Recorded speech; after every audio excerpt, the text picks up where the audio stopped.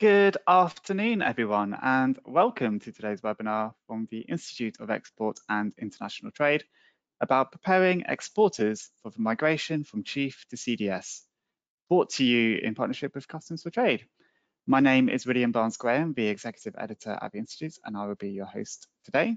And for those of you who are not yet acquainted with them, Customs for Trade automates and simplifies customs management, bridging the gap between businesses and customs authorities. And you may be asking, why are we doing more webinars on CDS? Of course, last year we ran a series of webinars about the deadline for importers to start using CDS, a deadline which is now passed, of course. We're now beginning a similar program of activity to support exporters to also make the switch ahead of their deadline of the 30th of November 2023. This webinar marks the start of that program. But on the next slide, you'll see we have two fantastic speakers today. We're glad to be joined again by Matt Vick, a trade and customs specialist at the Institute, who is leading on the organisation's training and support around CDS and will be a familiar face to those of you who joined several of our webinars last year.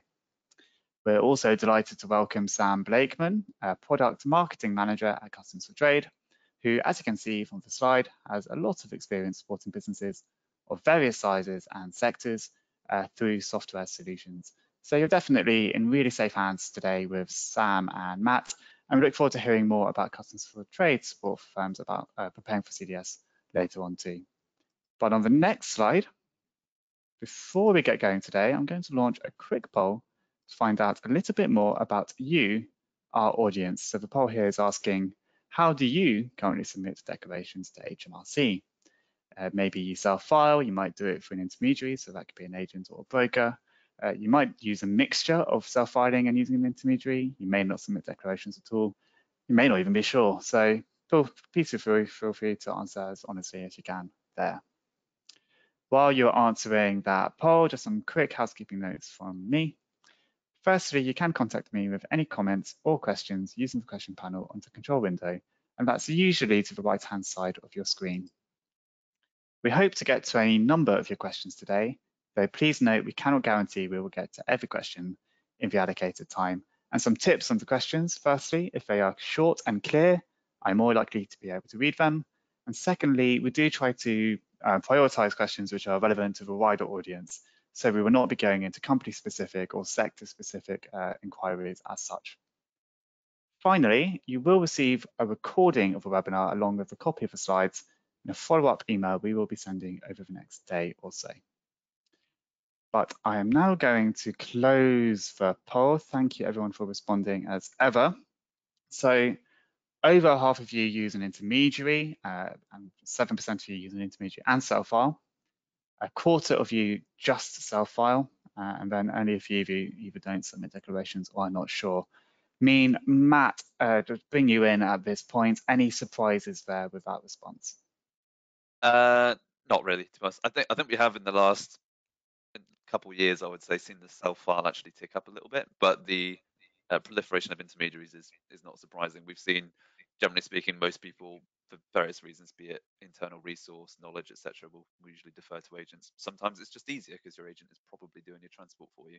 So no surprises there. It's always fun seeing the not sure. It's sort of interesting to know why that's the case. It might be that there's a difficulty there classifying on who's doing the entry, whether it's an intermediary for them or if they've got another team in-house that might be doing it, for instance. But yeah, it's nice to see about 25% self-filing, particularly for a series like this. Generally speaking, they're going to require more information and more knowledge, but it's one of them that's usually a big barrier to even getting involved in it to start with. So yeah, good, interesting and promising results compared to probably a couple of years ago, I would say. Yeah, so I think the shift, I'll have to look back at the data from a couple of years ago, but I think there has been a small shift towards more self-filing over the last couple of years. But just before I hand over to you, Matt, it might just be worth bringing your mic just slightly closer to your mouth. It's slightly quiet. But on the next slide, without any further ado, it's my delight to hand over to you for the first part of the webinar. So over to you, Matt.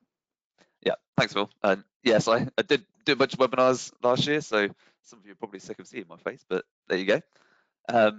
I'm just going to go over a section here on, just for everyone's benefit, recapping what CDS is, why it matters, and how it sort of led to where we are today. Following that, we'll have a bit of a section on lessons learned and so on as promised. So next slide, please. So next one, get on to the first content. So in terms of what CDS is, primarily it's above all really the replacement for the old Chief system. Chief was the software, if you will, that basically every trader or every agent that submits an entry would have to interact with. That system is interfaced with by HMRC and to a degree other government departments. But for a few reasons, mostly its age and a few others that we'll come into in a second, CDS has had to basically phase out the old Chief system and replace it. So it's worth pointing out that CDS has been technically live since about 2018 when they did the first soft launch of it. It came to more prominence in, well, basically immediately post-Brexit with the Northern Ireland Protocol kicking in, so 2021-ish, because that was used for the dual tariff system that was really not capable of being handled by Chief. So anything, this is not counting the Windsor framework, which has just come through, but anything going into the Northern Ireland was either at risk or not. So at risk meaning that it could go into the Republic, and therefore, basically had to apply EU customs measures. But that dual tariff, so basically UK customs and EU customs, meant that they actually needed something like CDS in order to be able to facilitate those two different systems. So it's been live for a little while now, and that was a bit of a source of comfort when it came to them launching the import side of it last year, because it wasn't completely fresh. They had a little bit of time to iron out the issues, as it were. As we'll come on to in a bit, there were still some, definitely. But CDS, by and large, incidentally, is based on a big old legislation, which, if we go to the next slide, please. It's called the Union Customs Code. So when we were EU members, there was a big old raft of changes that were drafted to sort of update and change how the UK customs, well, the whole EU's customs system worked. So 2013, they passed what would become the Union Customs Code. In 2016, we basically agreed, and that was all passed in. So pretty much every EU country needs to adopt the measures that were outlined in this Union Customs Code. So quite an important thing to note, because it effectively means that there's a degree of standardization across all the states that adopted it. But in a weird kind of twist, the UK is actually one of the first to design a new software that accounts for this system, that being CDS. Ireland, I believe, has done theirs, which is AIS for the import side, but a lot of the other countries, we're waiting on their version. So the Union Customs Code, the general point of it was to modernize customs, because we were based on a previous legislation that was called the Community Customs Code. And ultimately, that was paper-based. So if you wind back the clock a few decades, the way customs generally worked was that you had a bit of paper, often had to be filled out, handwritten, as it were, handed into a customs office in order to clear goods. This was sort of prior to the 80s. Following that, we got a standardized document for that process called the SAD, or Single Administrative Document. Other people more commonly know it today as the C88. But what effectively Chief and the Community Customs Code was a software that filled in that paperwork. Instead of doing it handwritten and basically physically moving it from desk to desk, as it were, they just computerized it. So at the end of the day, when you really boiled it down, Chief was still based on filling out a paper sheet with a bunch of boxes. So CDS was a big change in that it's switched that to being digitally based. So to the extent that you don't have a C88 anymore, not really. It's all designed to be, you input the data digitally, that is all transmitted digitally, and it's all processed and handled in that manner. So that was the real main thrust of the Union Customs Code. That, and again, there was an effort to standardize some detail. So Chief as well, the other main reason was that it was about 30 years old. So unfortunately, it stood the test of time, to be fair. For a system to be that ancient and sort of maintain its use for that long is quite a feat. But unfortunately, it did mean that basically it was inevitable it would need to be replaced. And our government was actually looking at doing so around the 2010, 2012 area, even before the Union Customs Code was put in. So that's how we've ended up where we are with CDS. It's been about 10 years in the making, literally. So about 10 years ago that the legislation that would implement it was passed. And of course, we implemented it for the whole of GB last year on the import side. Just to note as well, as a general point of guidance, which we will have a section on that in a bit, the somewhat flaw in that in us integrating the UCC directly is that when you read the guidance, it's often referencing things like EU territory or EU or union procedures. And we didn't really change that when we copied it over when we left the EU. So there's sometimes guidance which is written in a manner which says like method of transport at the EU border, for instance, but it doesn't mean the EU border anymore. It means the UK border. The UK government's solution to that was effectively publishing a separate legislation or a statutory instrument, which basically said, in obviously more fancy terms, but whenever it comes up, replace the words EU territory with UK territory. So an interesting issue that we had, but it will sort of make sense if you ever go and look at online government guidance. But next slide, please. So as we say, a few things to bear in mind. Key changes that where you did have boxes in chief, like box 1, box 2, and so on, that's not called that anymore. In CDS, it's called data element. So whenever you see someone refer to a data element, they're effectively referring to what used to be the box in chief. Now, on a practical level, when you're actually doing a CDS entry, what you're filling in is data fields on a screen, as it were, more or less boxes. But those of us that are used to Chief and used to filling out data, we might accidentally slip and say, fill out X information in Y box. But obviously, in terms of actual CDS terminology, we need to refer to data elements. So a few things to note based on that. There was a good degree of carry forward, as it were. So some things that were the case in Chief would continue to work in CDS to the extent that some data elements, or even as the government guidance is written, they equate Chief boxes to new CDS data elements. So you'll have box 1 in Chief as data elements 1.1 and 1.2 in CDS, for instance. But that's not always the case. Generally speaking, where there is a sort of translation like that, it might not be like for like anymore. So either the data you put in is ever so slightly different, or the data is the same but you enter it differently. So there's a few key places like that. Additionally, a lot of chief boxes were split in CDS into multiple data elements, and there's generally a logic or a reason to that, which was that those boxes in Chief just did loads of different functions. So they made an effort in CDS to effectively swap it into being one data element has one purpose and one set of data that goes into it. So while that does mean, in addition to some new data elements being added, that there's more data elements than there were boxes, in a lot of cases, as we say, it's the same information.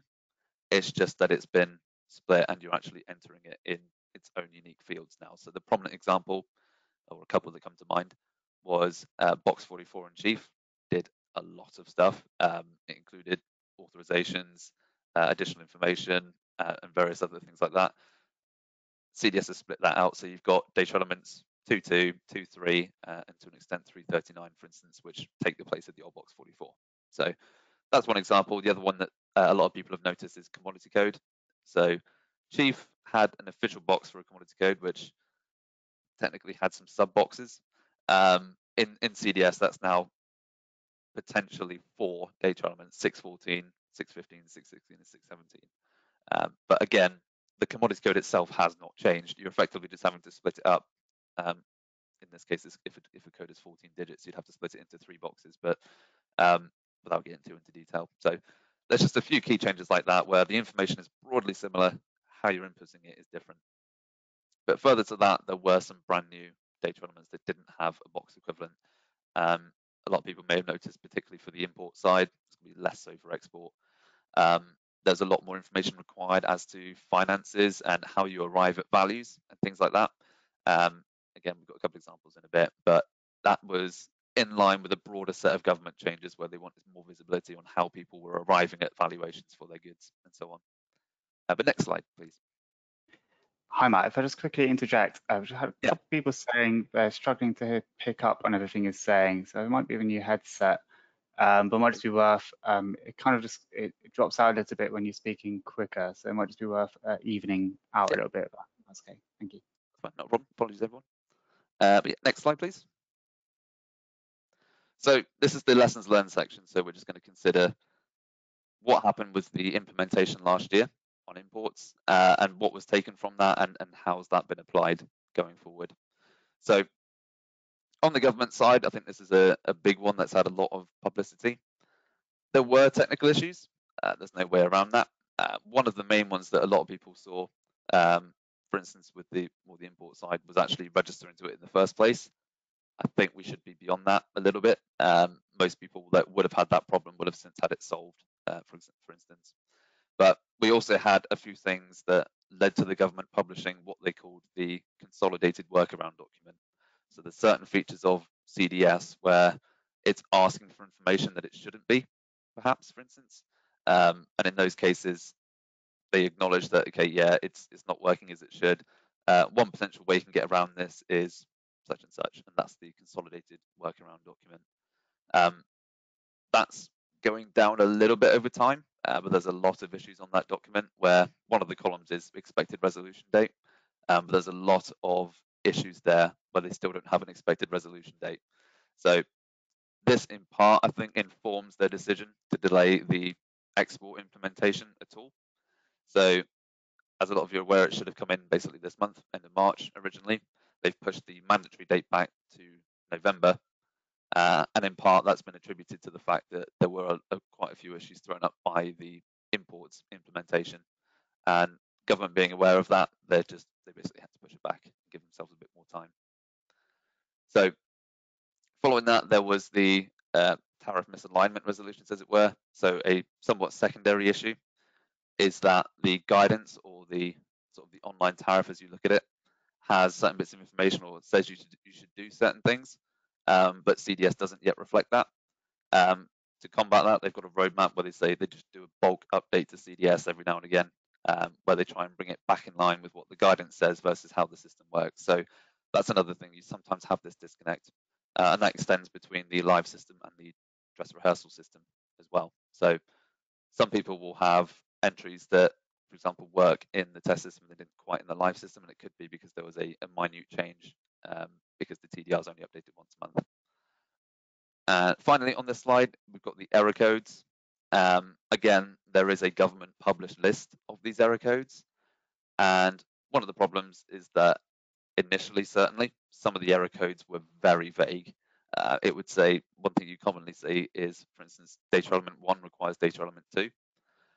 Verbatim. That's not referring to data element 1 as a noun and data element 2. It's saying that there's a pair of data elements that filling out one means you have to fill out another, but it was so vaguely worded and it didn't tell you the specific data element. That's the case on a few codes. Over time, that guidance has been updated. We are seeing a little bit more detail. But again, it was a bit of an issue, particularly early on, wherein you just had that problem of you'd get an error code on your CDS entry, it would give you the description, and you would look up the error code itself if your software didn't perhaps give you the full description. And then you'd come to the realization that the error code text wasn't overly helpful. It kind of just told you there was an error. But again, that is improving. But there are a lot of error codes to be aware of, and most people get the same sort of dozen, I would say. And generally speaking, the most common ones are a little bit more intelligible now. But next slide, please.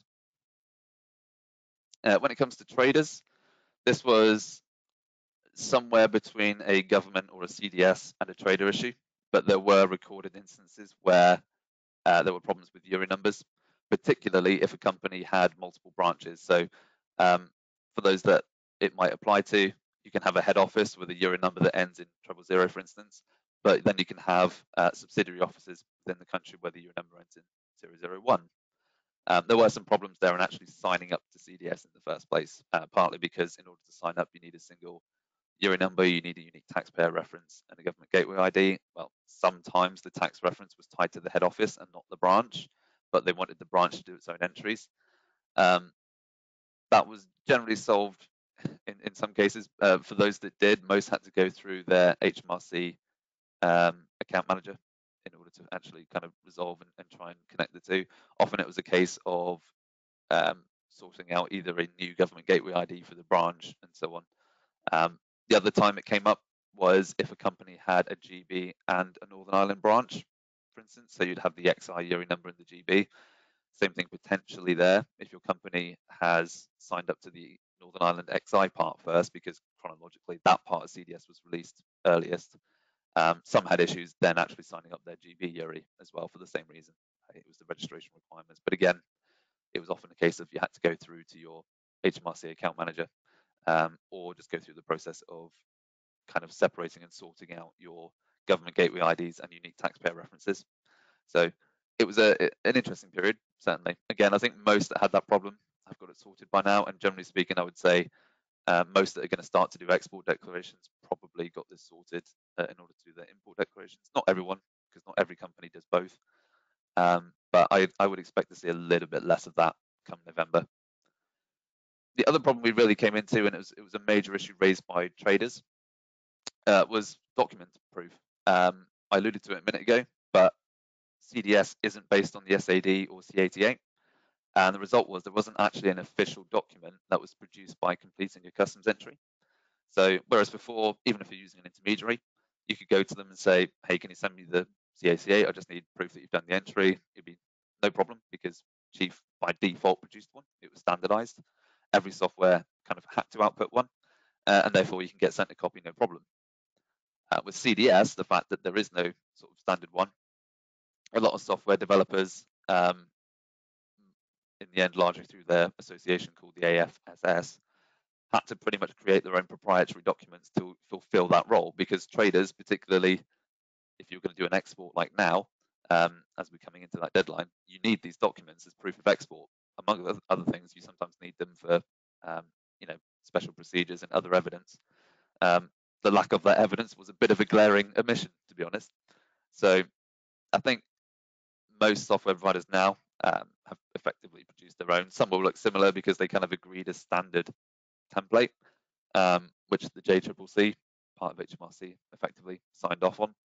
But it was just a very peculiar issue very early on, where people, and even now, some people still have this problem where they don't have the evidence that their entries are being completed. They're fairly sure they are, because goods are arriving in the country and they're being moved off the border and into their destination. Actually getting the documentary proof was more difficult perhaps than it needed to be. And finally, there was a thing about, as we mentioned a minute ago, there's some new CDS fields. So the ones I've cited as an example here are data element 413 and 85, and those are valuation indicators and nature of the transaction, respectively. They had some shared DNA with early Chief boxes, but for the most part, they were new, and in some cases they were mandatory now where they weren't before. But these are the ones that ask questions like, is there an effect on the value of your goods because there's a relationship between parties? What that's getting at is the value you've declared on the goods you've imported. Have you declared a low value because you've effectively done an inter-branch transfer? A lot of agents would basically see these data elements, and when interacting with the clients, would just say, look, we're going to assume that the answer to that question is no. There's no change, there's no effect on value because of that, so we'll submit the entry accordingly. A lot of traders weren't aware that agents were assuming this. Same for 85, similar scenario. And in that case, it kind of meant that some traders were having their entries done incorrectly, basically, because they might have actually been doing branch transfers, but their agent just assumed a default state of no because the trader didn't say otherwise. So something to be careful of. Again, most of these new ones sort of centered around valuation, and therefore they won't be as big of an issue on the export side.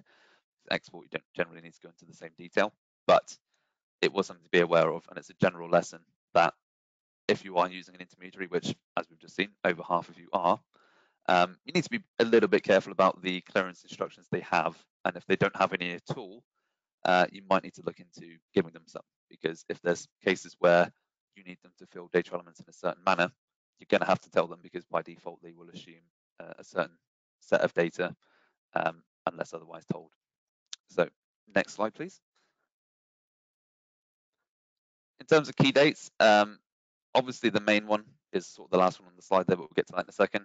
You may not be aware, but you can actually start to do CDS exports now, as long as it's only through a GVMS location. So ones like Dover, Holyhead, the Eurotunnel, basically those kind of areas, you can actually do your export declarations now through CDS.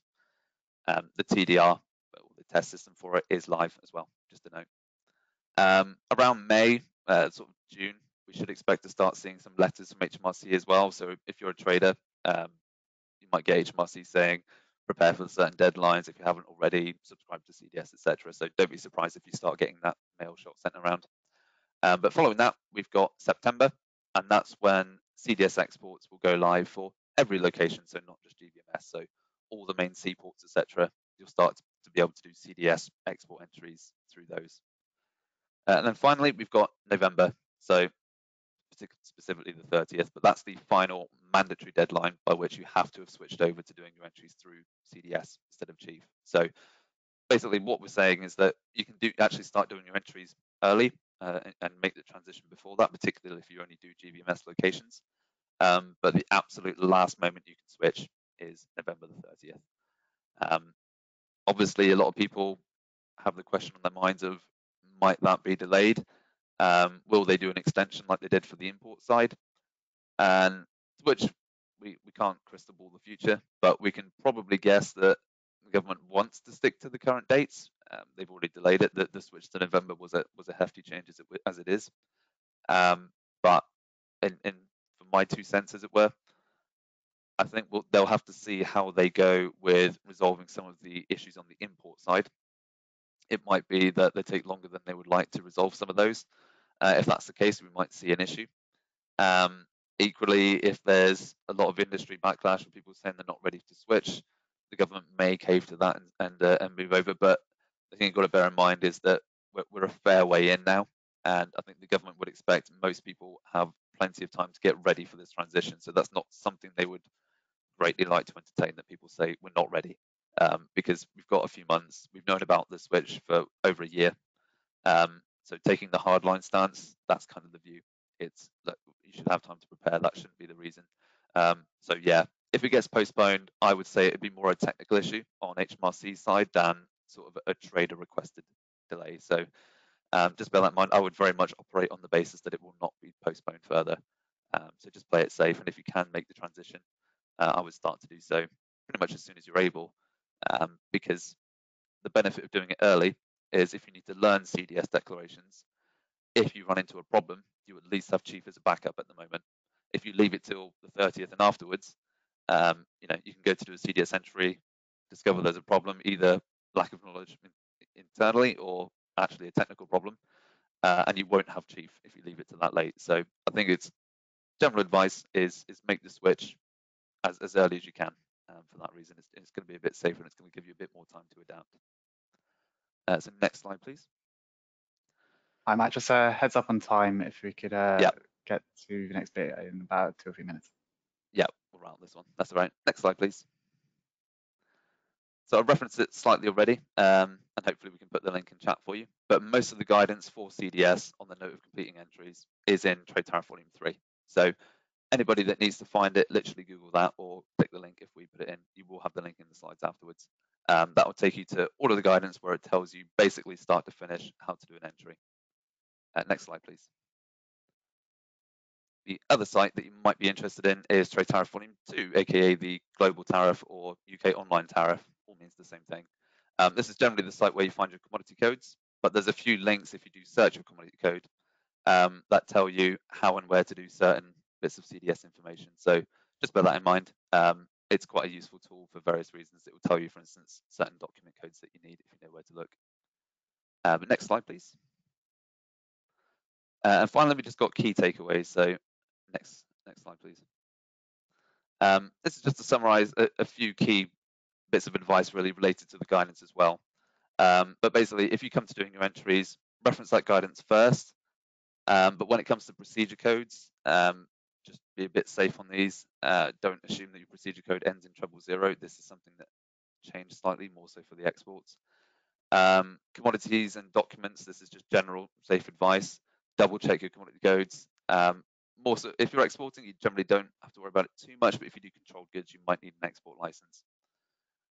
Ensure all parties are clear on the INCODE terms, bit of general advice, but the reason I say this here specifically, CDS requires a bit more detail on INCODE terms than Chief did, so just be aware of that. And finally, this is slightly relevant as the government's just announced a few changes to it today, but do just consider as special procedures might be of benefit to your business. So that's things like customs warehousing and so on. But the final point really is if you're doing your own entries, just make sure you've got all the badge codes you need for the relevant CSPs. So just bear in mind that export inventory linked entries will need you to go through one of these softwares. So with that, I will hand back to Will. Thanks, Matt. Really good recap there, good summary. So thank you for sharing that. On the next slide there, you'll see we're going to just quickly run our second poll. And while we're doing that, we'll ask a couple of questions to Matt as well. But this one's asking, have you already have you already started using CDS to submit export declarations? Got my teeth back in my mouth now. But we've had a question in from Ilona who says, when it comes to import-export declarations, will the change customs procedure codes, or will it be similar to what we already see in Chief? The easy answer is it will be broadly similar, but there's a few that have changed. So of note, mainly is the standard export CPC code. In Chief, it was 100001, for instance. That does not work in CDS now. You will probably need 104000. It's another one where you're going to have to check Total Volume 3, for instance, and just double check the section there on procedure codes and make sure your one is still there. If it's not, you have to go through the process of finding what its replacement is. Thanks, Matt. Hope that's helpful, Ilona. And a question from a few people. Samantha has asked it, but so too has Kate. And they're just asking around proof of export in CDS. So what is proof of export you can get from CDS? Yeah, this circles back to the issue. By default, in Chief, most people would use the C88 or the SAD that's generated. As I say, now you'll have to double check if you're using an intermediary, ask them, and they should have a proprietary replacement document, as it were, which will fulfill the same function. It just might not look the same. So on the spot, that's the one you're going to have to go for. Otherwise, you do have MSS reports and a few other reporting functionalities you can use instead. But the limitation there is you only get those, for instance, once a month or even less frequently than that. So yeah, the preferred one, if you're doing your own entries, check with your software provider if you don't have access to the document. If you're using an agent, yeah, just put a call in or an email to them and ask them, have they got a replacement document for the Chief C88, and you'll need that replacement as your proof of export. Great. Thanks, Matt. I hope that's helpful, Samantha and Kate. Just going to close and share the poll results now. So I guess not too surprisingly, a lot of you haven't started using CDS yet for export declarations, 79%, only 8% if you have, 13% not sure. And I'm sure we'll see that change as we run more webinars on CDS in the coming weeks and months. I think with imports, it was around the kind of 1 or 2 months before the deadline started coming that we started to see a real shift in that. So thank you everyone for answering. Honestly, that's really interesting for us to know. But at this point, on the next slide, I want to thank Matt. We'll be hearing from him again in the Q&A at the end of the presentation. But for now, it's my delight to hand over to Sam Blakeman from Customs for Trade, who's going to be giving even more information about some of the key consideration exporters need to make and some of the software solutions as well, which are available. So Sam, over to you. Okay, great. So hopefully you can hear me nice and clear. Thanks, William, and thanks, Matt, for that information. So what we're going to look at now, obviously Matt's provided some key update on what those changes are from a legislative point of view and regarding the differences between the Community Customs Code and the UCC and why that means that CDS needs different information to make those export declarations. So what we're going to look at now from our content is in regards to if you're using software to self-file, and I believe there was 25% were fully self-filing in the poll earlier. And then a percentage were also using agencies and also self-filing. Your software needs to be upgraded and updated so that it can communicate from Chief to CDS. So your software provider will be doing declarations now for imports into CDS and will be in the process of, if not already coming towards the end of, migrating across to CDS for exports. So what we wanted to do was really to talk around who C4T is and to give you some idea as to how we manage that migration with our customers, which would then hopefully be quite useful for you depending on who your software provider is. And of course, further to the 56% that are using an agent or a broker, they will be using a software to file on your behalf. So there's obviously, they will have a process in place in order to migrate you across. So it might be interesting and helpful for you to see how we do that from a software point of view. So next slide, please. Okay, so if we look at lessons learned from CDS imports and what went well. So from our view in regards to our migration of our customers across to imports for CDS, one of the key things that went well for us was to do early client analysis. So obviously, as Matt has already alluded to, there are customs procedure codes, that have changed. There are lots of documentary changes that have happened, and we all know that filing customs declarations can be very specific depending on what your commodities are and what sort of ports you're using and that sort of thing. So to do an analysis of the customs flows, the ports, the commodities, and to find out the exact specific requirements of each customer early on was very good and beneficial for us in regards to making sure that we could assist them with that migration across to CDS imports. One of the things we do at C4T is we have a lot of team collaboration. So we like to bring skills together from all the different departments. Obviously, we have people who are involved in customs compliance and customs legislation. But then being a software team, we also have the product team and the developers and the engineers and test departments who are making sure that all those different parts of the puzzle come together. And also collaborating with our customers in regards to their IT team as well. It may be that there are new bits of data that need to be required to fed in to CDS that weren't already being used in Chief, making sure that they were holding that information or would be able to provide it. And another very key thing for us that went well was having that relationship, that really close relationship with HMRC, with their business relationship managers, so that we knew that if there was any customs related blockers as part of that migration, we had someone we could go to straight away on the inside of HMRC who could assist us with those, because with the best will in the world, getting the migration of data across to the new system and performing that testing, there's always going to be, as Matt mentioned earlier, some hot fixes effectively or changes that are required by within CDS.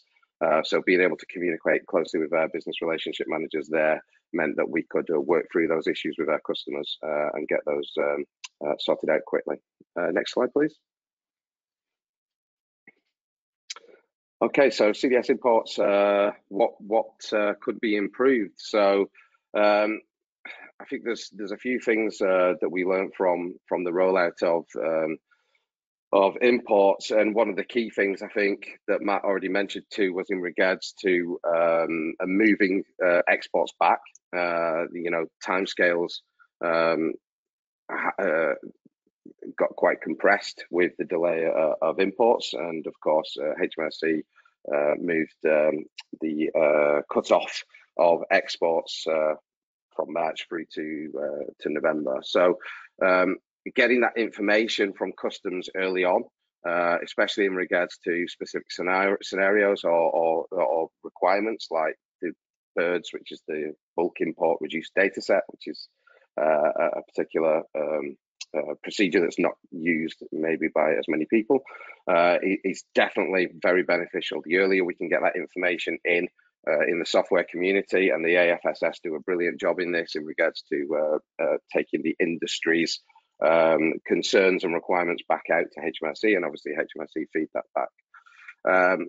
Earlier checks on authorizations in CDS as more validations are in place compared to Chief. So again, and I'll come on to it later, we have a program that we go through with our customers in order to migrate them across to the new system.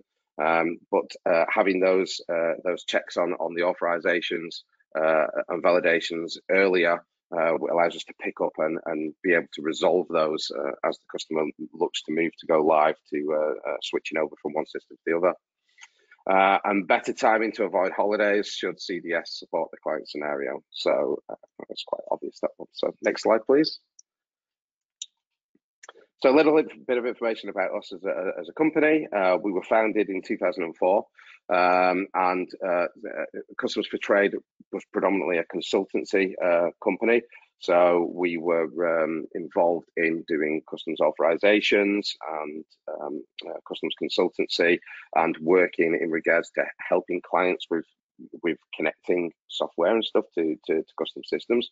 And then around 2015, we started to develop a product. Well, the vision of the product was that it was a customs software tool that would be connected in multiple countries for customs filing, which also gives us multiple country upgrades to deal with, which we'll come on to later. But then also a tool that would allow you to not only file declarations for imports and exports and transits, but also to administer special procedures, which Matt mentioned earlier, which I believe there's been some updates on in the budget, which we'll have to catch up on later. But to be able to run a customs bonded warehouse, for example, or inward processing or outward processing within the same product that you actually use to do your customs declarations. And we've generally grown from them over the years and added different things. Obviously, around 2020, there was a lot of expansion around Brexit, and we also added in some additional teams, which I mentioned earlier, that we work with in order to make sure that we've got the expertise from different areas to aid with those transitions for these country systems. Next slide, please. So key changes, Chief to CDS. If we just flick to the next slide, please. Most of this has already been covered by Matt, but just to summarize in regards to, from a software kind of point of view, obviously we've got the new legal basis, we've moved away from paper. So in regards to creating those documentary proof, we needed to develop within our product and have the documents that you can print off and generate. CAS will automatically create export accompanying documents, and it'll create a version of the C88. So that's something that we've had to do to make sure that our customers have those documents for their requirements. We also, within the product, we maintain a repository of all the messages that are sent. So when you use our software product to file your customs declaration to, for example, CDS imports now, we maintain the file that's transmitted out. We also maintain the response from CDS, and then we will also create those documents, and that's all held within the product for audit purposes or for different information. Obviously, new data entry methods. So we've gone from boxes to data elements. So at the end of the day, a declaration software is an electronic version of a form to gather the data and send it in. We needed to change and add those additional elements. Now, we were quite fortunate at C4T in that because we're based, the company is based in Belgium. We have offices in the UK as well. But we're connected to multiple countries that we already developed the customs declaration software based on the UCC. So we were already using those data elements that have now become the standard in the UK. So we kind of went from already on the other side and brought Chief along to it. Whereas obviously some software that will have been older and developed in the UK will have been from the old SAD boxes and are now had to change over to the UCC. Obviously, Matt's already mentioned about the CPC codes, but something that needs to be taken into account in testing. And I've already mentioned the forms there as well. So next slide, please. Okay, so this is kind of the key point here for us on a software point of view, just a bit conscious of time. So as I mentioned earlier, we're connected in multiple countries. We're connected in the Netherlands and in Belgium and in Ireland and GB, UK. So as part of that, as part of the MASP, which is getting this UCC standardization across all these different countries, many countries are changing their customs systems. So in the UK, obviously, we have Chief to CDS, and Matt mentioned earlier that Ireland are doing it as well. In the Netherlands, we have AGS to DMS. So we have quite a lot of experience in regards to the fact that we have to manage those migrations for our customers in our software product across multiple migrations and countries. So this is kind of how we do that from a a project program point of view. So again, we have that mixed team of people with customers knowledge, products and services to work with the customer. So we have a project initiation where we introduce our customers to the migration plan. And again, this is the helpful information that Matt provided earlier, a summary of these are the changes, this is what we need to check, this is what are going to be the requirements and the changes that you will experience. We then do a systems analysis where we review their data within our systems. And obviously, if we're onboarding a new customer that may have been reporting in a different software, the same applies. So we'll review their data and the configuration, and then we update the environment ready for testing to make sure that we can test their real life information for CDS. We provide system training and user acceptance testing. Obviously, this is key, as Matt mentioned earlier, and I will show you on the next slide, I believe. We've moved away from boxes to data elements. Lots of people have very strong affinity to history with SAD boxes. It's what we've used for years and years and years. Suddenly, when we start talking about data elements, for example, box 44 now being split up, it can be quite confusing. So we provide training on that and also as part of the acceptance training. We then set up a live test environment where we configure it all for the customer's requirements, and then we do some smoke testing, which is effectively testing the major functions to make sure that it's actually then ready for the unique user acceptance testing, etc., and to be signed off. And then, of course, hopefully we have a smooth go live, and the first declarations are declared onto CDS, which is what we did with imports. Obviously, CDS exports can be started to be done now if it's GVMS. And then once our customers are live, we then hand over to the support team for ongoing software support. So next slide, please. So your migration journey, bit of information, a bit of advice is what we would say in regards to getting ready for the change. Obviously, speak with your software provider if you're using a software provider, as a quarter of you probably are. They should be providing you with a plan or information or timeline as to how this process is going to work, moving you over. And of course, if you're using an agent, they will be doing the same with their software and should be able to give you some sort of idea as to when they're going to look to move you across, what additional information they might need from you. And with that, then you need to agree the plan for migration. So if you are an exporter and you are looking to move over to CDS, agree that with your provider or agent as to what those timelines look like and what the requirements are on both sides. And then key thing as well is to test all those flows thoroughly. The more you test, the smoother the migration is going to go. Obviously, there's, if you've got significant variation in commodity codes, there could be lots of different variances that need to be tested. The more testing you do, the better. And then when you actually migrate, it should hopefully be really smooth. Next slide, please. So again, just very quickly on this one, I've already mentioned it. Our product's connected to multiple countries, and then we also connect to carriers and customers and partners and suppliers. Obviously, we connect to the CSPs as well. The idea being there's one data set, and with the UCC model, it makes this idea work. We have one set of data which allows you to file in different countries. CAS will allow you to create an export out of GB, out of UK, and use that one data set to create the import into Belgium on the other side. So you don't have to create two different messages for it in and out. And next slide, please. So just one of the last things here about the UCC, and I did mention one of the things that a lot of people do like, and we're quite keen on because it really does help with this transition, is that in our user interface, we list the data elements with the old SAD boxes next to them. Now, obviously not every SAD box has a relevant data element and some are split up, but we just try to give you that almost cheat sheet in the UI that might help you to make that migration from moving from box 44 into multiple different data elements. So that's kind of one of the things that works for us, and it works really well because in the other countries we're already using the data elements, so it proved quite well. So next slide, please. And finally, just to wrap it up, so the CAS product, again, as I've already said, we do multiple parts of the journey within the product. imports, exports, procedures and transits, multiple countries with compliance and automation.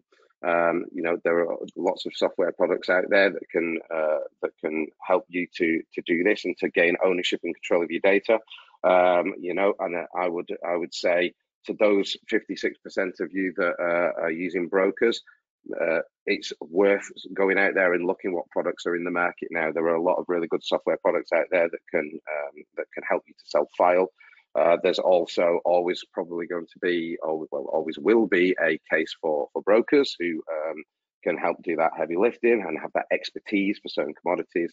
But if you're in the 56% that have not looked into self-filing, maybe it's something worth doing because there's a lot of value that can be got from self-filing. So next slide, please.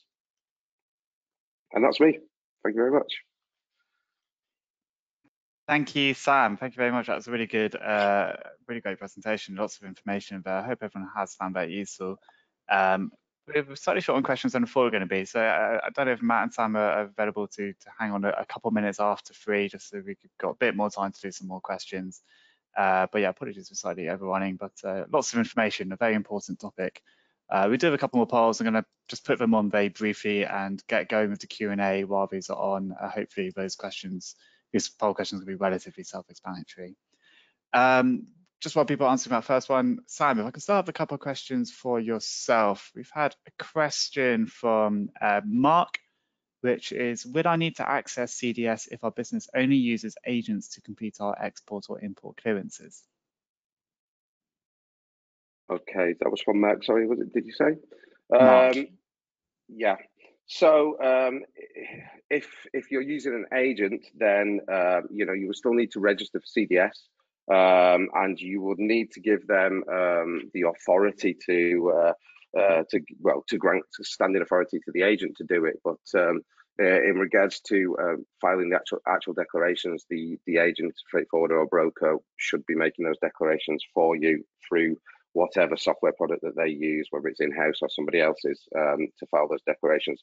But you do need to make sure that you're registered, and you will need to grant them the standing authority to do that on your behalf.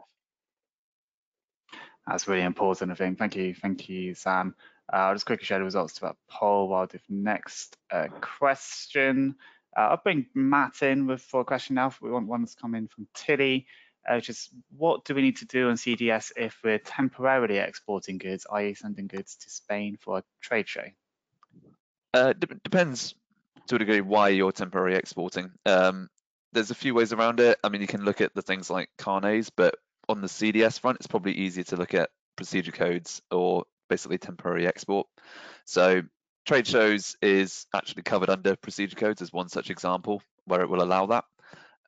So yeah, we come full circle really. You need to just double check the new procedure codes. They are listed on Trade Tariff Volume 3 if you want to look there. But generally you'll find them under the heading of temporary export. So that's one option. As we say, the more complicated, slightly non-CDS option is carnets or other such measures. So musicians and so on will use something like that quite often. Thanks, Matt. And thank everyone for responding to that poll. That's actually slightly more prepared than I would expect at this stage. That's really interesting. Just while we're doing that, I'm going to slightly flip the order a little bit. I'm just going to ask for the next poll as well while we're doing the questions. So yeah, I mean, obviously, thank you once again to Customs for Trade for supporting today's webinar. If you do want to find out more information about the software solutions they provide on submitting declarations using CDS and various other customs aspects as well, do respond yes to this poll, and hopefully that will be really helpful for you. It's been great featuring you today, Sam. While people answering about poll votes, let's do some more questions. So a question came in from Craig, which is a really good one, which is, do I need to register for CDS again for exports if I've already registered for CDS for imports? Sam or Matt, do you want to take that first? I can do that one, Sam, if you're all right. Yeah, Matt, if you want to. Yeah. Straight answer is no. If you've already signed up for imports, you're basically good to go for the exports. Obviously, it goes without saying, if you never signed up for the imports, you will need to go through that process now for this. So no, don't worry. If you were already signed up because you import products, you should have a much less sort of admin intensive time of it for this deadline. And just out of interest, I mean, what is the process for signing up to CDS for the first time like? Is it quite difficult or is it simple enough? That's as we said on some of the slides earlier, if you're a company that's got multiple URI numbers and branches and things like that, you can run into some difficulty. So just expect that. Otherwise, if you have a single URI number, a single unique taxpayer reference in Government Gateway, you'll probably find it quite easy. You just have to go into the government link, which is, or you can literally just Google it, subscribe to CDS, and you basically go through a series of things there. It can take a little bit of time. You then need to go through the process of adding your agents to your financial dashboard if you need them to use your methods of payment, for instance. But generally speaking, you can probably do it in the space of, a day. Just if you've got all the records to hand and all the relevant numbers like your URI number and so on. And again, yeah, if you're with a software provider and you're doing that migration, that should be part of the preparation of that, the start of the program in regards to giving you that advice and showing you how to register with CDS. Great, thank you both. If you can just put it on the next slide, I think that'd be great. Thank you very much. So questions just come in from Karen, which is about how CDS and NCTS 5 relate for transit movements. NCTS 5, I understand, is the updated version of the current transit system. So I don't know, Matt, do you want to start on that one and then open it to Sam? Yeah, so there's currently, I believe, we're on NCTS 4 at the moment. NCTS 5, I think, is actually scheduled for a launch at a similar time this year as the CDS exports. The straight answer is they're not really intrinsically related. Technically, transit is a separate both customs process and software to what CDS deals with. You'll usually find, I don't know if it's the case, Sam, I'll hand over to you in a second, but customs software platforms will offer a functionality for both, but it'll be a separate package quite often. But yeah, over to you, Sam. I don't know how you guys deal with that. Yeah, so similar, as you say, it's a connection to separate systems. So we handle those sort of migrations just as we do with migrations in other country systems effectively. We're doing upgrades from DMS, from AGS to DMS in the Netherlands. NCTS is seen as a similar program, obviously, with slightly different nuances, but we run that as a migration program as we would do for any other software upgrade. Thank you both. We've had a few people asking about whether there's a trade address rehearsal system again for exports. I know those ones are imports. How do we access this? If so, Seb is one of the people who have asked that. Sam, do you want to start on that one? Yep, so there is a trade address rehearsal service now. In regards to how you access it, you should contact your software provider for details. At CPT, we automatically enroll our customers as part of that that program of migration. So yes, if you're looking to access the trade address rehearsal service, you should contact your software provider, and they will provide access to that when it fits the rollout program that they've got planned for your migration. Good stuff. Questions come in from Max about will the new single trade window replace CDS? Another system potentially coming in. Sam, do you want to start on that one? Good question. I don't know if there's been any updates in the budget live on single window while we've been talking, but yeah. So I mean, the idea of single window is that it will be one access point that will allow you to send data to multiple government systems. CDS is the customs system. So CDS will be obviously the idea is that data going into single window that's customs relevant will go to CDS, and then hopefully there will be connections into things like IPAFs and various other government systems, all from one window. But I don't see that. I may be wrong on this because I'm not all over the policy, but CDS has been built as the engine for declarations. Single window is a way of combining that information and sending it to multiple disparate systems effectively. Matt? Yeah, it's one of them that we always have to put the caveat that we don't know the detail of it yet, because it's very much a pilot or early scheme. But as it currently stands, and from the language that we have seen to date, I think it's a fairly safe assumption that CDS will remain. It might have slightly different procedures and processes that you can utilize because of the window, but as of now, you can kind of assume that both will run in tandem, to be honest, in some form or another.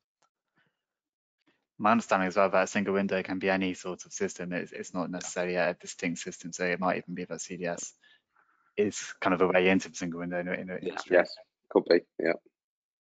Had a couple of questions in from Dale, but I'm going to do this one, which is just asking about permissions. So he says, does a new permission need to be issued even if your third-party broker has permission to operate in chief? So do you have to recreate the permissioning once you're going to move over? One for Sam, I think, on the software side. Yeah. Yeah, on the software side, no. You would be, if you're using our software or if you're using software to file your customs declarations, you've got that authorization. You're self-filing, so you don't need to give that standing authority. So I wouldn't believe so. In regards to how the brokers work, whether they see it as the authority you've already given for them to file on your behalf, it's different if they're filing to CDS. I don't believe it would be, but I can't answer for that, Mark. I don't know about you, Matt. Yeah. On the sort of non-software side, so permissions, as it were, the way it's generally done is a separate document called a power of attorney or standing letter of authority, which is outside of CDS or chief. A lot of people might want to issue new ones to be bulletproof because the old one referred to Community Customs Code and a few other bits of legislation.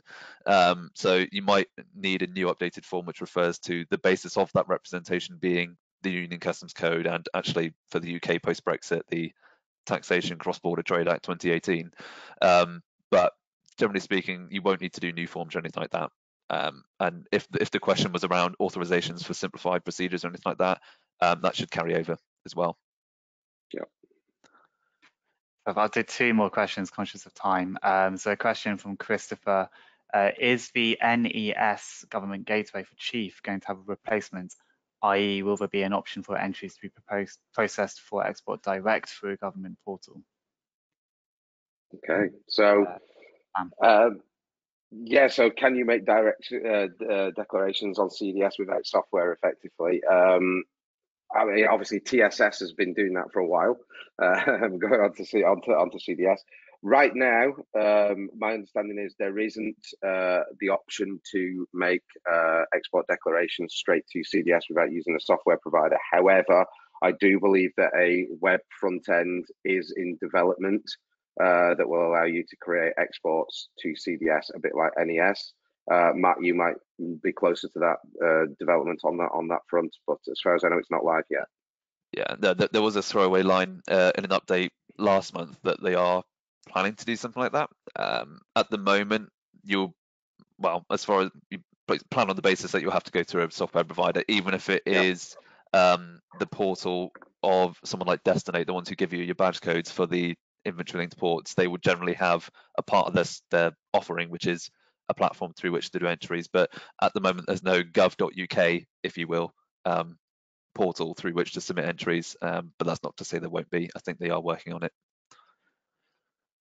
One last question, and it actually follows up on TSS, interestingly, coming from Gary, is asking, will the Windsor framework impact the requirement to use CDS for Northern Ireland goods under the protocol? Matt, do you want to take that one? This is another one that, while the Windsor framework was, it had a lot more than we expected in it, and it announced a lot of what it would change. What it was short on was the detail as to how exactly that would work. I would say no. I think you'll still need CDS and by extension the TSS a good degree. I think talks are ongoing about that, but because of the nature of green light versus red line, for the red light ones particularly, you will pretty much still need to do declarations. But as it currently stands, even for the green light one, it's suggested that you'll just have a sort of trusted trader scheme, but you'll still have to do a stripped down basic entry, as it were. So I think in both cases you'll still need it, but it's entirely possible that the green light particularly will have an extremely reduced data set by comparison. watch this space, I think. Yeah. But on that note, we've gone the full 5 minutes over, so I think we'll have to start wrapping up. Ewan, if you want to move back a couple of slides just to the slide we've finished Sam's presentation, I think that'd be a nice one to finish on. But yeah, once again, just thank you to Matt and Sam for answering your questions there. I hope you have found that useful. Just to say also, we didn't get to every single question today. It's very rare that we can just because of the time allocated to these webinars. But we will be doing more webinars on CDS in the coming months. And we did a Q&A webinar before the imports deadline, and I'm sure that might be something we replicate as we get closer to the November deadline. But yeah, thank you once again to Sam and Matt for presenting today. We hope you have found the webinar in general useful and informative. A reminder that we will be sending the recording of today's webinar with a copy of the slides in the follow-up email, which you should get in the next day or so. Please get in touch if for any reason this email doesn't come through to your main inbox. We're about to have a short break on the webinar front, but are hoping to announce a few webinars in April in the coming days, including sessions on the much anticipated target operating model as and when that's announced, as well as sessions on the UK's post-Brexit trade agreements. We'll also be running additional webinars on the migration for CDS for exporters, as mentioned. You can go to export.org.uk for more information about our upcoming webinars and activities, including how to join as a member of the Institute and the educational and consultancy services we provide to businesses and individuals. But for now, thank you everyone for joining us today. Do let us know what you thought of today's webinar as you exit and do the exit survey. But for now, bye-bye everyone. Goodbye. Thank you all. Okay, bye-bye. Cheers.